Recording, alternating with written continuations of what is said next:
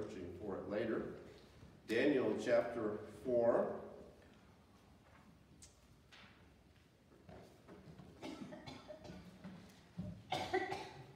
It's always amazing. I've been preaching for over 30 years, and it's pastoring for right almost at 30 years. And it's always amazing to me because I preach through books of the Bible, right? So I cannot plan this. I cannot schedule certain sermons to happen right when you need them, but God can. And so when we turn to Daniel chapter, and I've been saying chapter 4, it's really chapter 5, I'm sorry. Daniel chapter 5, verse 1 through 12. And let's get this started.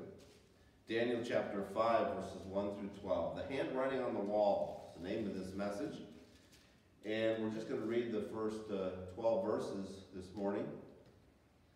Belshazzar the king held a great feast for 1,000 of his nobles. And he was drinking wine in the presence of 1,000.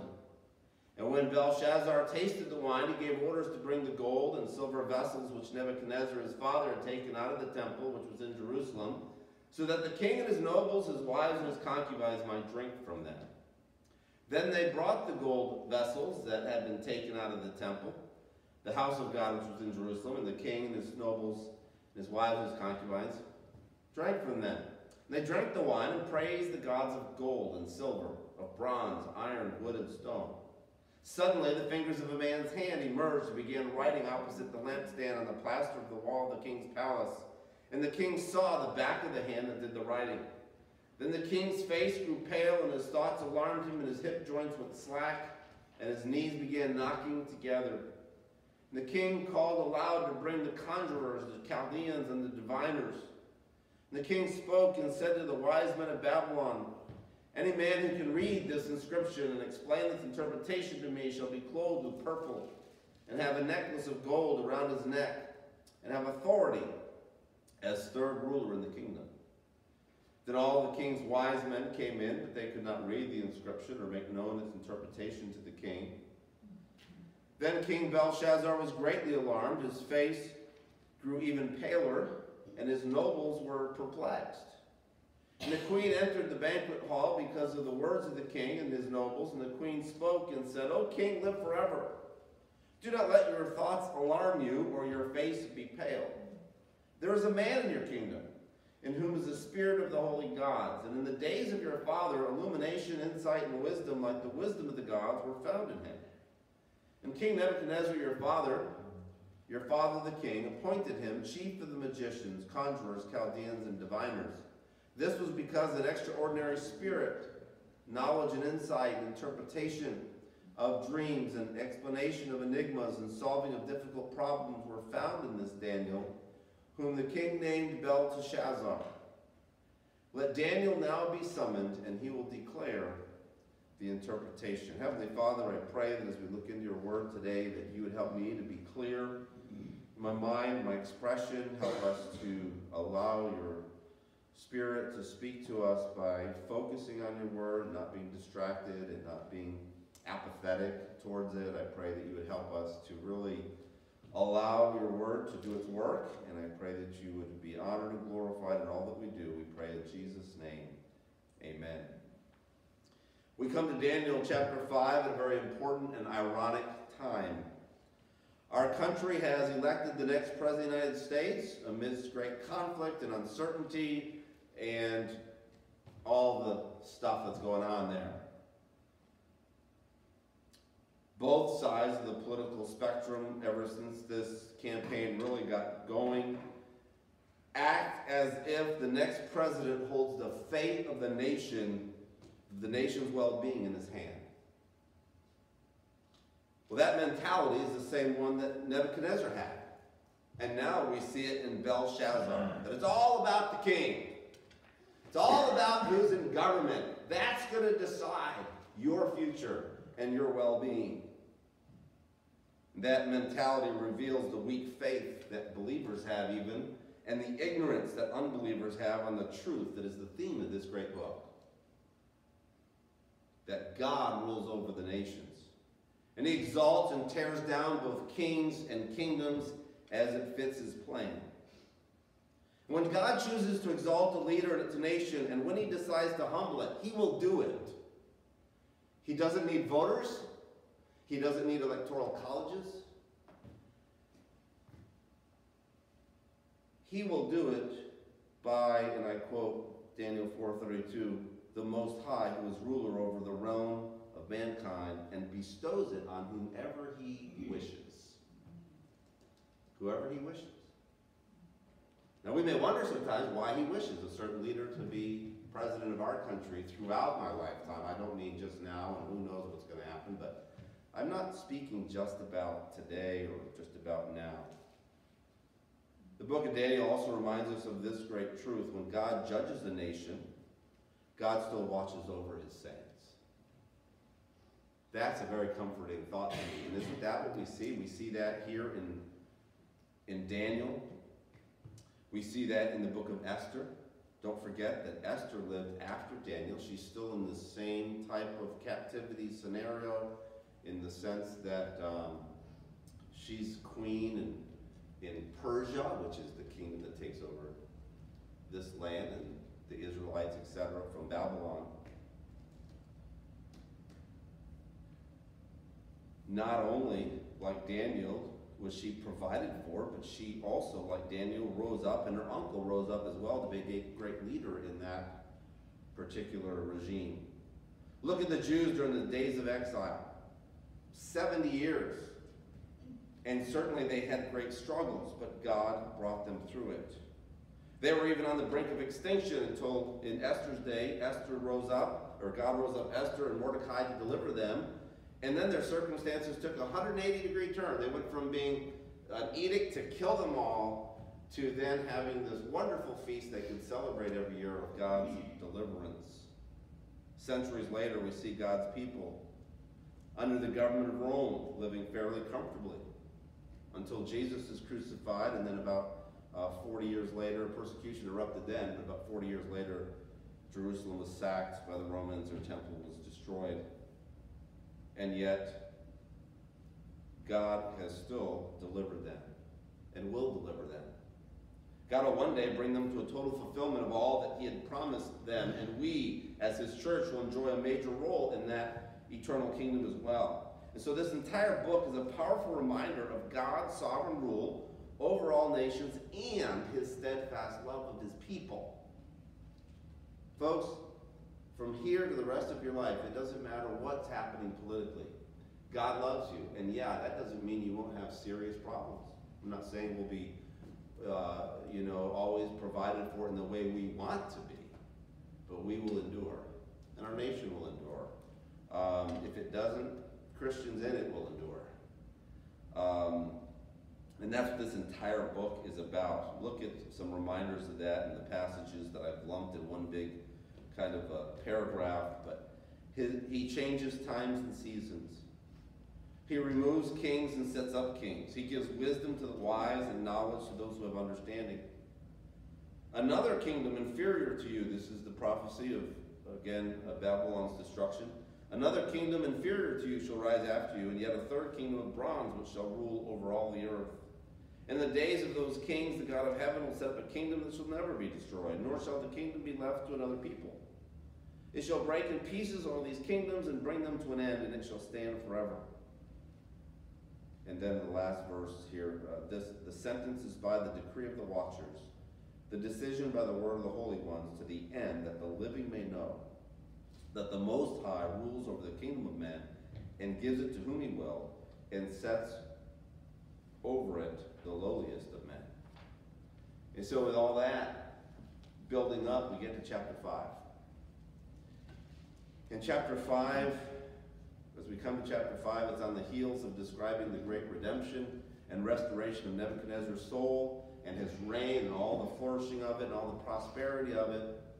And we see now how quickly that glory disappears. As in God's plan, it was time for Babylon to give way to that inferior kingdom that was prophesied about in chapter 2. More specifically, chapter 2, verse 39. And so we meet Belshazzar, now reigning over Babylon as a co-regent with his father Nabonidus. And he is repeating the same arrogance and rebellion that his grandfather Nebuchadnezzar once manifested, which drove him to be like an animal for 7 years. But the difference is Belshazzar doesn't repent in humility like Nebuchadnezzar did. And so the once all-powerful kingdom of Babylon, with its unparalleled beauty and majesty, will be taken over by the Medes and Persians. By the way, that's at the end of this chapter, but we're not covering all of it today, but you need to understand that. And it will be taken over by the Medes and Persians, due, humanly speaking, to man's arrogant pride. But divinely speaking, it's the next step in God's plan. And so, the events of Daniel 5 serve as another powerful illustration of the final words of praise that Scripture records from the mouth of Nebuchadnezzar in chapter 4, verse 37, where he said, "Now I, Nebuchadnezzar, praise and exalt the King of heaven, for all his works are true, and his ways are just, and he is able to humble those who walk in pride." Now he said that because he was humbled, right? Who walked in pride. Now we see Belshazzar, his grandson, who's going to be humbled and killed because of his pride. By the end of this chapter, which is all one night, the same night, we discover the fulfillment of this, handwriting on the wall, and Belshazzar is killed, and the Medes and Persians take over. But before we get there, first we want to look at this incredible arrogance as we notice Belshazzar's self-exalting feast. His self-exalting feast, the first 4 verses of chapter 5, where Belshazzar has this feast, he invites all his nobles, they start drinking, etc. And then they go and bring in the golden vessels that Nebuchadnezzar had taken out of the temple as they ransacked Jerusalem many years before. And like chapter 4, there's a lot of trees in this chapter. There's a lot of stuff in this chapter, but you can't really get it if we don't keep our eyes on the forest. So though we're covering the first 12 verses, we're going to keep our eyes on the forest as well.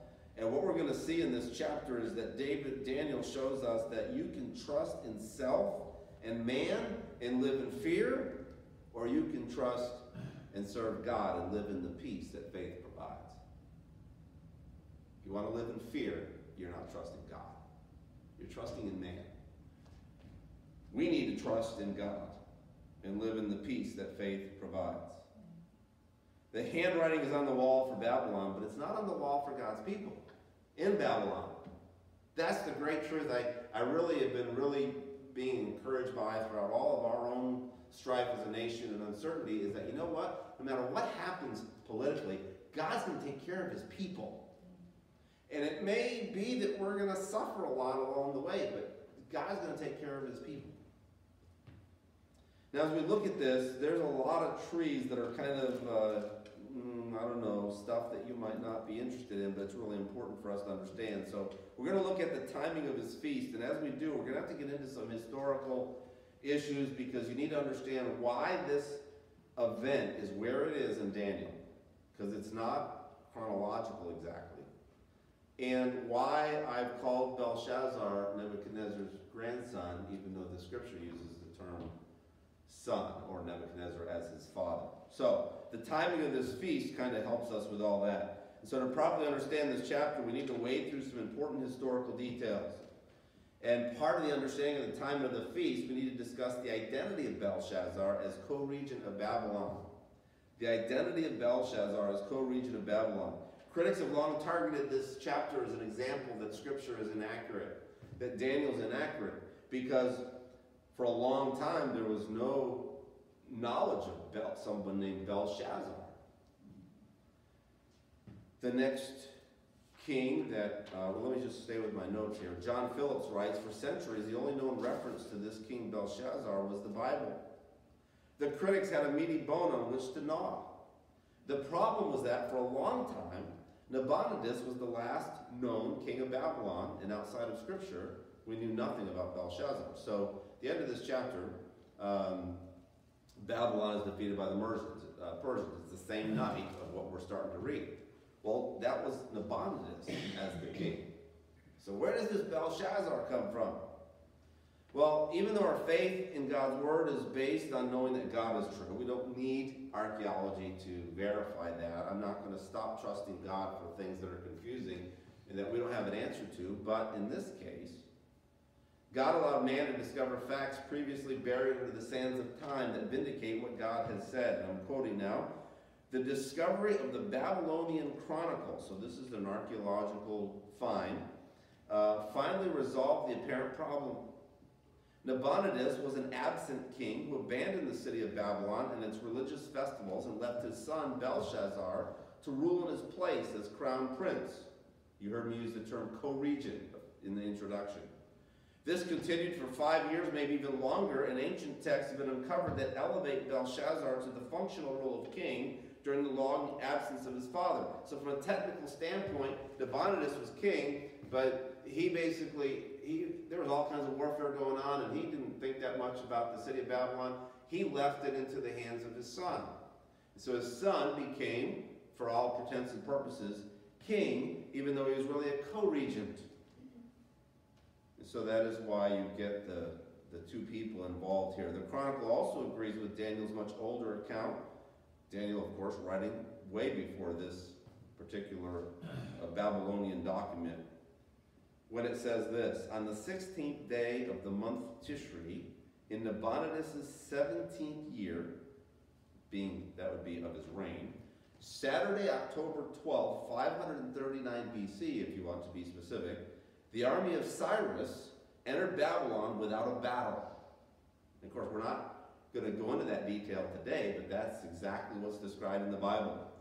Herodotus, another ancient historian, writes that Babylon fell during a time of festival or celebration.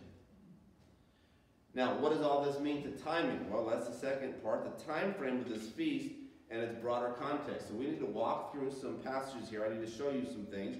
So in chapter 5, verse 1, Belshazzar the king is holding a great feast, right? Then you drop towards the end of the chapter, you drop to the end of the chapter, and once Daniel comes and interprets the message, which is basically, you have been weighed on the scales and found wanting, the King James says, or deficient. Your kingdom is divided and given over to the Medes and Persians. That's the handwriting on the wall. And then verse 30 and 31 says this, and yes, it's not up here, you just got to be following the Bible. I'm sorry I didn't tell you that already. That same night, Belshazzar, the Chaldean king, was slain. So Darius the Mede received the kingdom at about the age of 62. So the very same night that this feast ends with this Daniel coming in, interpreting the handwriting on the wall, saying your kingdom has been found wanting, and you're going to be taken over by the Medes and Persians. That night, Belshazzar dies, and Persia takes over. Chronologically, however, I want you now to turn to chapter 7, verse 1. Because here we have, in effect, in chapter 5, the fall of Babylon to Persia. But what do we have in chapter 7, verse 1? And chapter 8, verse 1? And chapter 9, verse 1? Look at verse 1 of chapter 7. In the first year of Belshazzar, king of Babylon, Daniel saw a dream and visions in his mind as he lay on his bed. So basically, we have the fall of Babylon in chapter 5, with Belshazzar being killed. But then in chapter 7, in chapter 8, and in chapter 9, Daniel gives us details about some visions he had, not anything Belshazzar had that he interpreted, that basically deal with the end times. And he's giving us this information in chapter 7, 8, and 9, which all happened during the early years of Belshazzar's reign. Chapter 7, verse 1 said it was in the first year of his reign. He got this one vision. Chapter 8, verse 1, in the third year of the reign of Belshazzar the king, a vision appeared to me. And then in chapter 9, verse 1, in the first year of Darius. So you've got a reference in chapter 7 to the first year of Belshazzar's reign, a dream that Daniel had and recorded. In chapter 8, the third year of Belshazzar's reign. And then in chapter 9, verse 1, in the first year of Darius, who took the city and took over, that's the information that Daniel is going to start giving us in chapter 9, where he has another vision. Why is all this important? Well, because you've got to understand, first of all, if you're reading through Daniel and we get there, you can say, what in the world? Why is this going backwards and forward? Just like a movie does, you know? You're watching a movie and all of a sudden something comes up on the screen, 7 years prior or something. And if you're like me and you look over and you're not sure your wife saw that because she's always multitasking. I say, hey, we're going back 7 years. And so Daniel, as he presents the fall of Babylon, immediately after describing the humbling and restoration of Nebuchadnezzar, I think that's the purpose. I think that's the main purpose. The contrast. Here's Nebuchadnezzar, humbled, but then repents. Here's Belshazzar, who is humbled, doesn't repent, and the kingdom's taken over.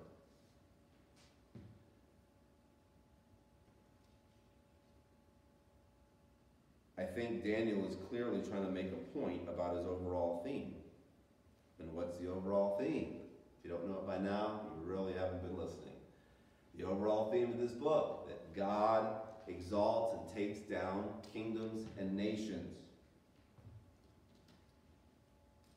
And what this, and the historical record of several Babylonian kings that reign in between, that's something that I'm trying to get you to. There are kings that reign in between Nabonidus and Belshazzar. Or excuse me, them together. The kings reign between them. And so when we get to chapter 4, and chapter 5 especially, what you need to understand is that between chapter 4 and chapter 5, a lot of time has passed between Nebuchadnezzar and Belshazzar's reign. Several kings. And I didn't write down their names, and that's not really important, but one is Evil something, or Evil Mordak, or something like that. I always thought that was an interesting name. So that explains why, when they don't have Daniel, they got to go get Daniel, and it seems like Belshazzar doesn't even know who Daniel is. He does, but Daniel's not high anymore involved in the day-to-day affairs, so it seems. And the reason is, well, he didn't just go from this event in chapter 4 to now this is the next event. This isn't the next event.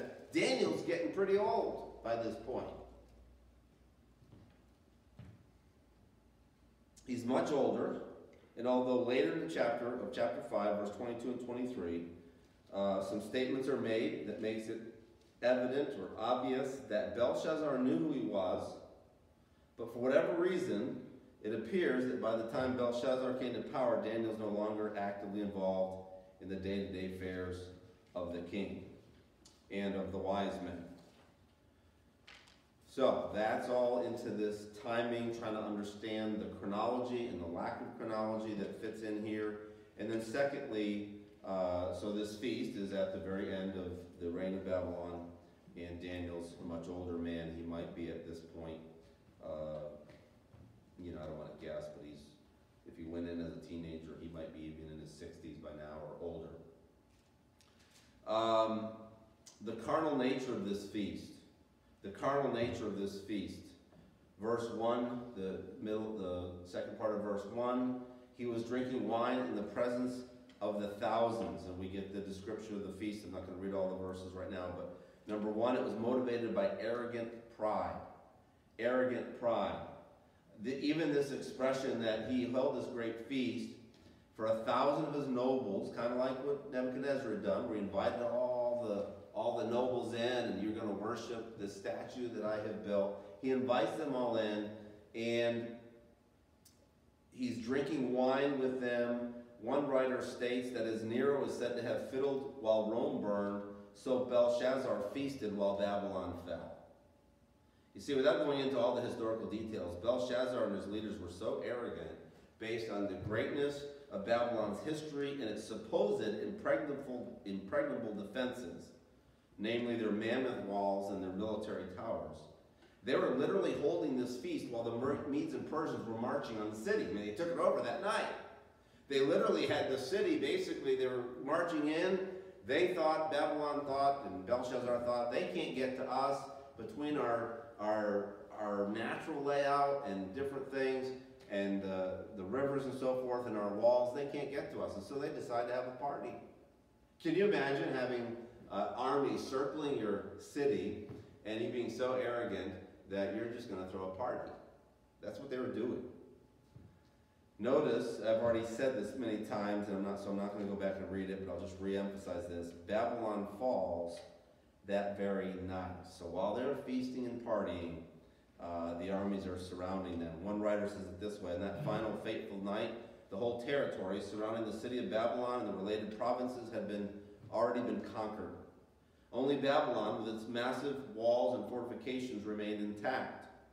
Nabonidus had been defeated in battle and fled, leaving Belshazzar in charge of the remaining forces in the city of Babylon. Possibly to reassert their faith in their Babylonian gods and to bolster their own courage, this feast had been ordered. And again, this expression, he was drinking wine in the presence of the thousands. Basically, what is probably happening, most commentators believe, is that as a king, he was elevated. He was in an elevated, stage or whatever, where the throne was at. And he's basically leading them, in their drinking, their partying, toasting, and doing, the kind of things people do. And so he's really leading them and drinking to their gods. Did you notice that in verse 4? They drank the wine and praised the gods of gold and silver, of bronze, iron, wood, and stone. He clearly does not understand or believe that the Most High God is ruler over the realm of mankind and sets it over whomever he wills. He believes, as I'm sure most leaders do, that really it's all about them. And my challenge for you is, do you believe that? Do you believe that the Most High God rules over the nations of men? Oh, yes, I know we're all in church. We don't know the Bible teaches that, so yes, we believe it. Do you? Do you act like you believe it? Are you responding to the events and have been responding to the events that are going on in our country as if you believe that God is in control? We all comfort ourselves with that truth, but the proof is always in the pudding. So whenever anxiety comes in about anything, right? Anything. We're not to be anxious for anything. So when anxiety comes in, it really shows us, at that moment at least, how weak our faith is.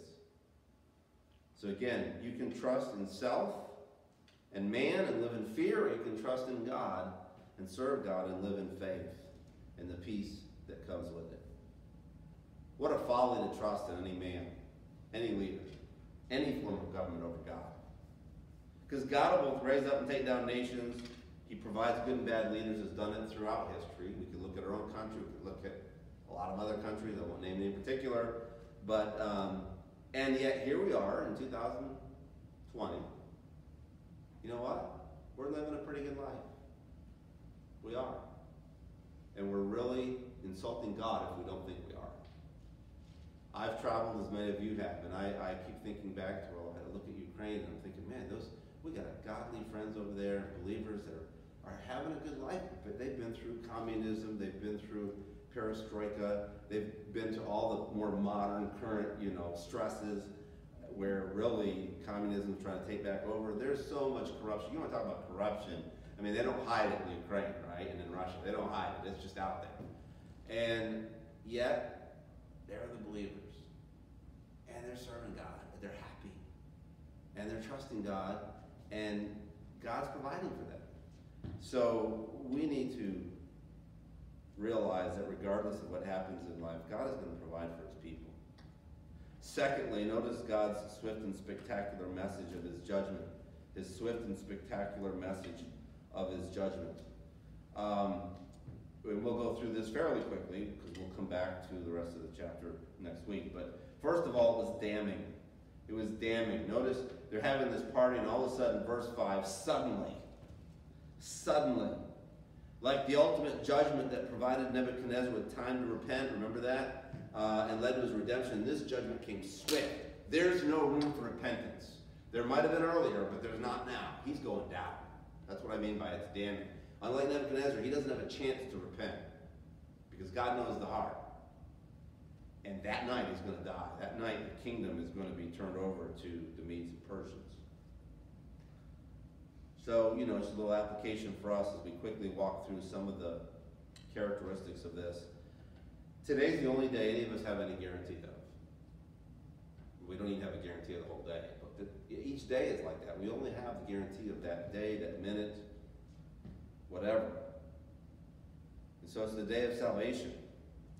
If anybody here, by any chance, is unsaved, or anybody listening to this message online, today is the day you must repent. Today is the day you must be saved.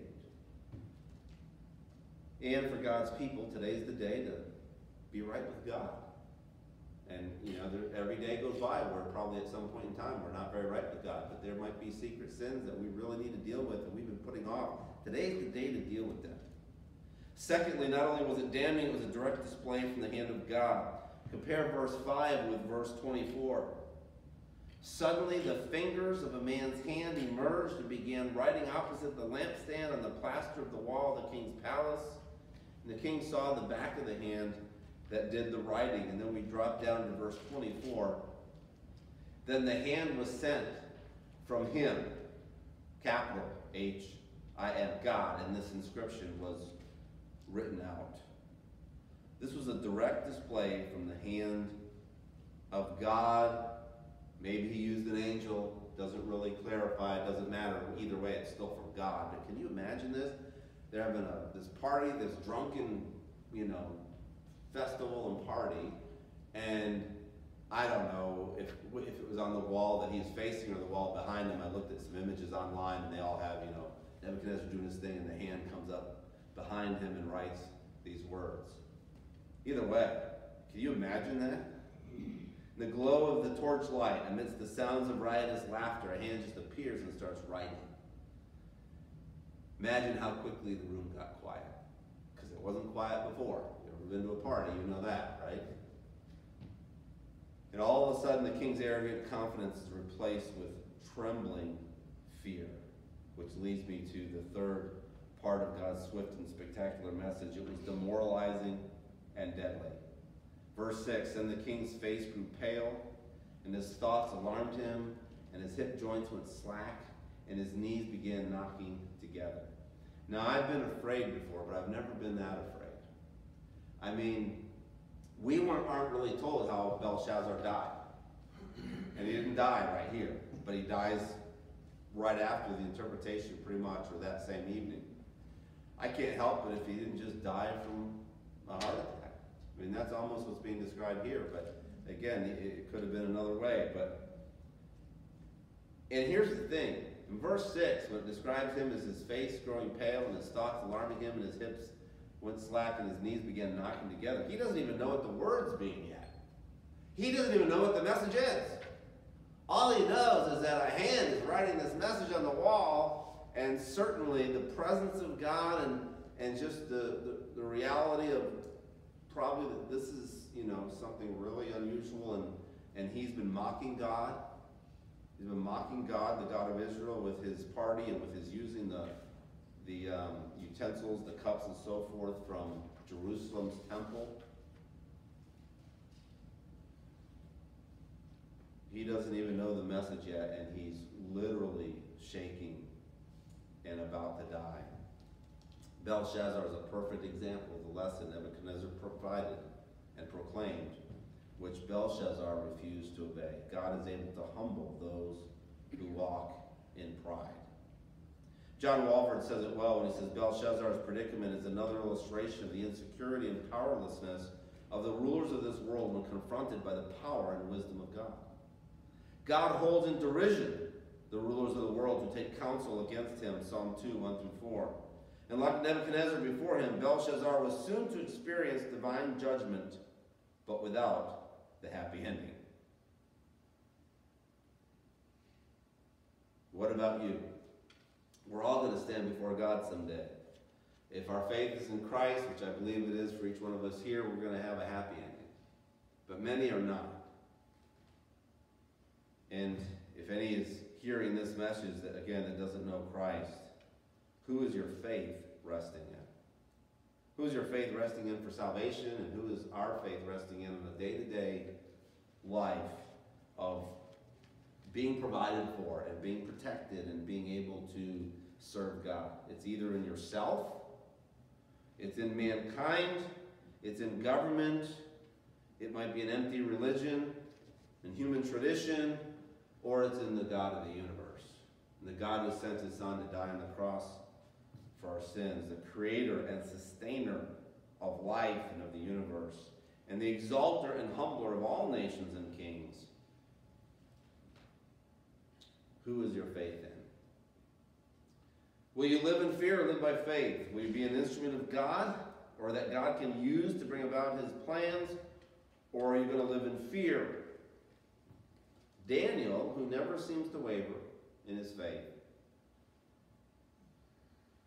once again demonstrates that God is in complete control and that God is going to use him to deliver his message.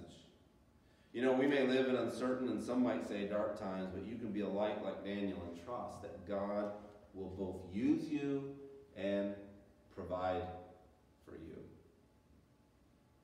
We haven't gotten through even verse 12, and apparently that was my intention until I started preparing the message, because we did finish the message, but let's close with this thought again in our minds. You can trust in self and man and live in fear, or you can trust and serve God and live in faith and enjoy the peace that that faith provides. Heavenly Father, I pray that as we wrestle with the things going on in our